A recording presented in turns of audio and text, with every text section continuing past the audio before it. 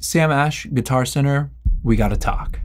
And this is a conversation that I've been putting off for a while, but you know, when you bottle things up and eventually it all spills over, well, that's where I'm at. And I want y'all at home to let me know if you can relate or if you think I'm just being petty, because honestly, I can't tell. And it all started a couple weeks ago. I was doing some pedal shootouts on my Vox AC30 when I really started to hear this rattle and this just hissing noise, and it was bad. And with tube amps, you know that 99% of the time, the problem is you need new tubes. So I go on Amazon to check and see how much it'll cost to get 4 of these EL84 tubes sent to my house. They're available for 2-day shipping, which is great, but part of me loves to support the little guy. Like, I'm the type of person who will go to a local place over a chain. I still go to my local camera shop instead of buying stuff on B&H when I can. And if I have the chance to go to Guitar Center or Sam Ash, then I'm gonna do it. I know that calling Guitar Center and Sam Ash the little guy feels a little weird because 10 years ago, they were the big guy that was pushing out the actual little guy, but you know, we could talk more about that later. So anyway, I checked guitarcenter.com and it says that they have EL84 tubes in stock, but it doesn't say how many. But I figure, you know what? It's quicker than waiting 2 days, so I'll just go to the store and I'll see what they have. I asked the cashier at the front, hey, do you have any EL84 tubes? And to my surprise, he pulls out a cardboard box full of just loose tubes. After a couple minutes of digging, he comes up with 1 pair of Electro Harmonix EL84s, and they are double the price of the ones on Amazon, and it's also only half of the amount that I need. So I ask, hey, are you able to see if any other stores have even 1 pair of these? Because I'll buy this pair and then I'll just drive, you know, the 20-30 minutes to the other Guitar Center if possible. But he delivers the bad news that this is the only pair they have in the entire state. But lucky for me, there is a Sam Ash like 5 minutes from this Guitar Center, like really close. I'm gonna look it up. So this Guitar Center is 2.8 miles from a Sam Ash. Could not be closer. So I get to the Sam Ash and they have 1 pair of EL84s.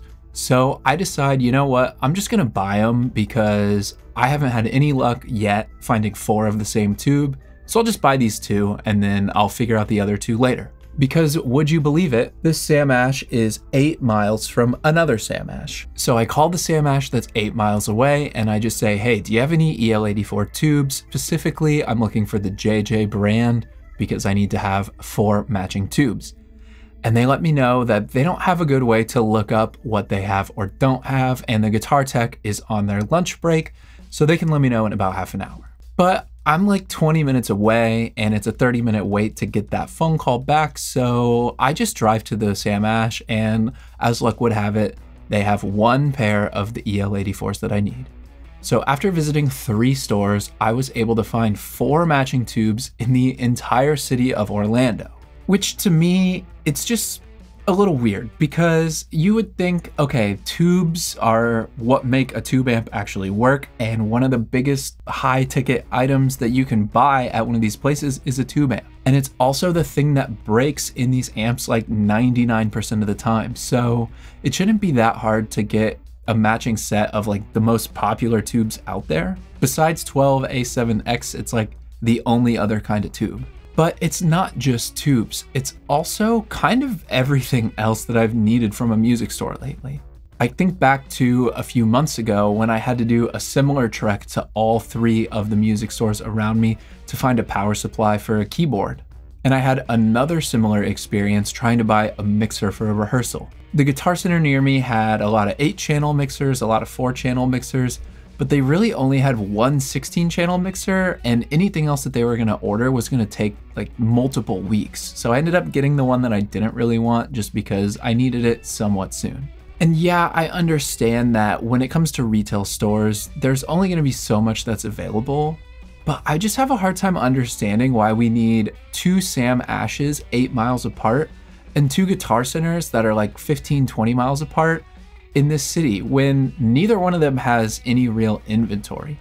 Like, you have to bounce around from store to store just to put together a cart and actually purchase what you need to purchase. And in this era with so much technology, you would think that they would have some kind of system where when they get low on a replenishable item like tubes, that it would just alert them and it would automatically order some more. Like, I shouldn't have to go to 3 music stores to buy the only 4 matching tubes in the entire city. Like, this is a major city with tons of entertainment, tons of live music every single night.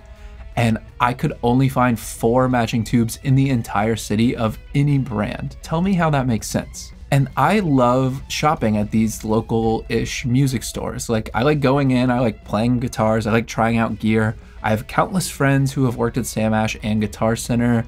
I have had tons of buddies that have hooked me up there with good deals. But at a certain point, I just don't know if I can keep going to 3 different music stores to buy something that I can just get online the next day. And part of me hates that, because when it comes to voting with your dollar in this world, well, we don't have a ton of impact. But one thing that we do get to do is choose where we shop.